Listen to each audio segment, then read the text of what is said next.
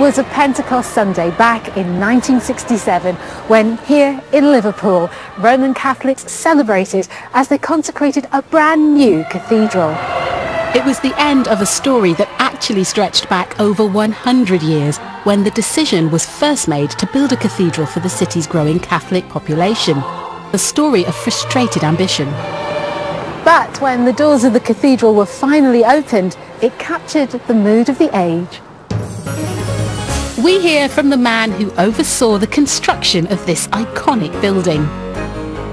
I don't think in the whole of my life I've experienced anything as profound as what happened then. And from two of the cathedral's young parishioners as they prepared to make their first communion. You want to look really special on your big special day of being closer to God. We've music to celebrate the Feast of Pentecost. And I'm on the trail of John Wesley, the founder of Methodism.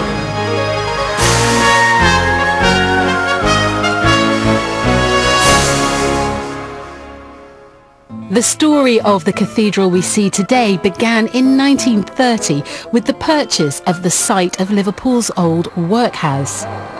3 years later, the foundation stone was laid in a grand ceremony for which our first hymn was specially composed.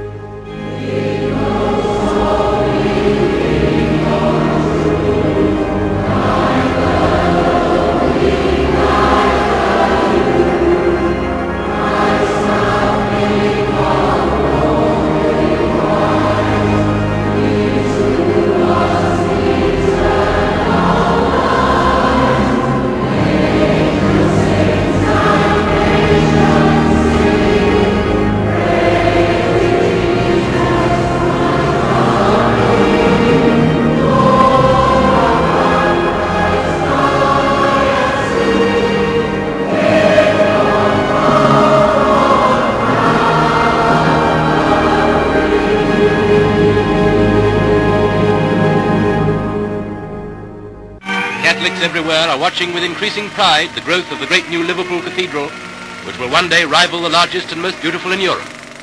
But after the outbreak of war, construction work was stopped and spiralling costs meant all grand plans had to be abandoned. Instead, Liverpool looked to build a cathedral that reflected the new post-war era.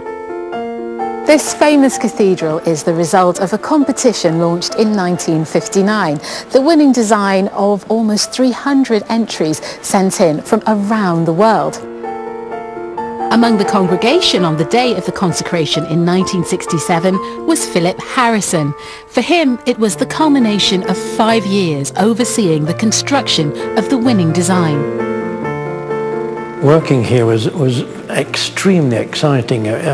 This design proved a construction challenge, not least.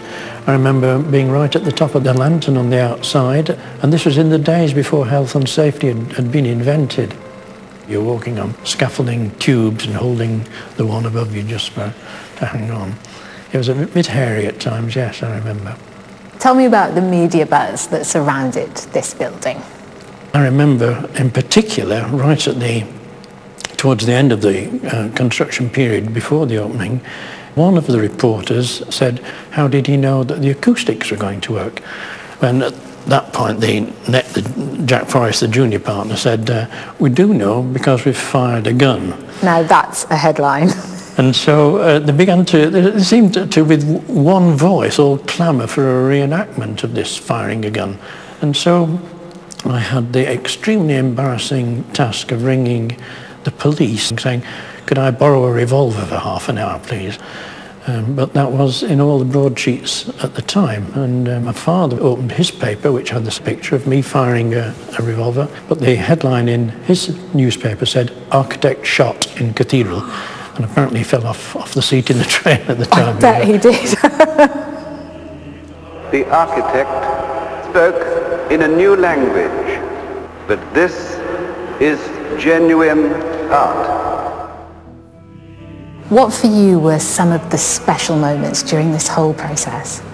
One particularly special moment was the day before the actual opening. I had been told that there was going to be a private service of consecration, and it wasn't necessary for any of the workmen to stop whatever they were doing.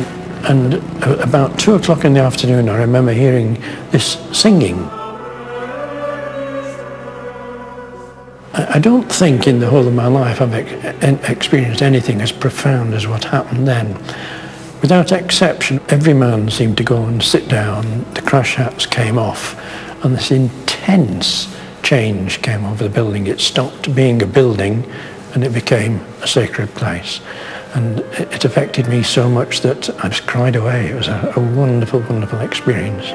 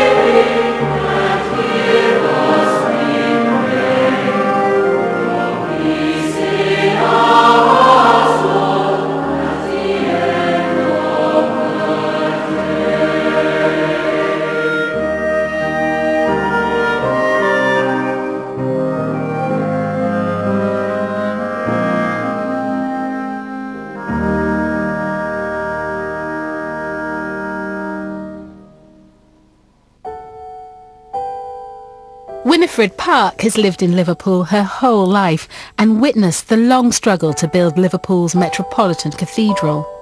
She has vivid memories of the celebrations 50 years ago on Pentecost Sunday. Now here comes the procession with the Cardinal Legate.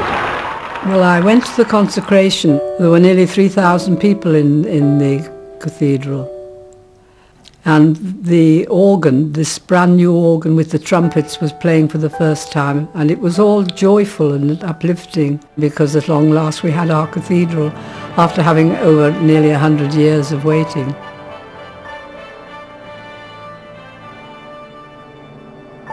You go through the doors and you go, wow. You are met with this huge open space, unsupported. And your eyes automatically are drawn to the lantern tower, so you look up. It's not stained glass, it's coloured pieces of glass, which are very intense and deep, representing all the beauties of God's nature. That looking up is almost a prayer in itself. When the cathedral was opened, it was absolutely bare. There wasn't a single solitary embellishment in it. And gradually over the years, the needlework department contributed the hangings, the sculptors contributed the Stations of the Cross, and so much of it is local work. I didn't realise how marvellous it was going to be and how over the years it would go on developing as the way it had done. It's a great joy and privilege to have that as my parish church.